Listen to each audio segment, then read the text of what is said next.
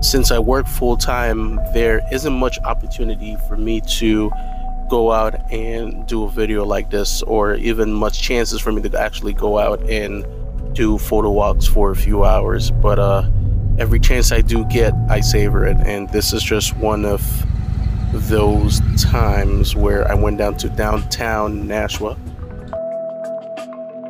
And I love it here because it's a pretty quiet and lovely town. Every now and then there's a few events going on, but it's a nice place to just go relax, have some good food.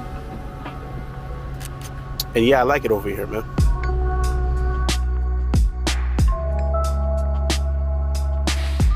I've also been taking the time to create a body of work every time I go out in the attempt to create a photo book or a zine, and I'm currently working on the first issue of that zine, which basically would document the beginning of my photographic journey.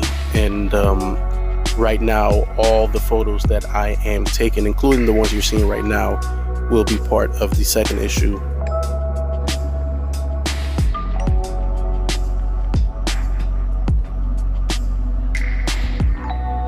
Currently on this walk, which ironically did not last too long because of a emergency I needed to handle back at home. I had my Fujifilm X-A10 with the TTArtisan 27 2.8. The X-A10 is actually the first Fuji body that I bought back when I was a Nikon shooter.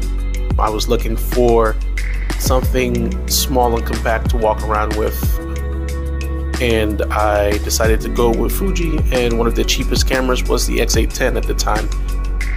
Paired that with a 51.8 from Nikon, which I had, and I think it was at that moment I decided to really explore Fuji some more, and I sold all my Nikon gear.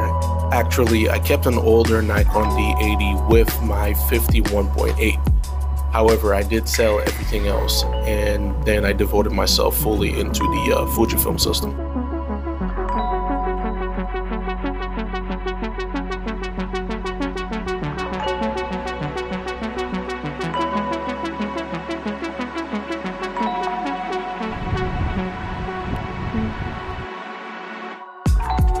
I've always liked going out to take photos, but it wasn't until I started using Fuji that I really slowed down and started enjoying the process of creating art with my photos.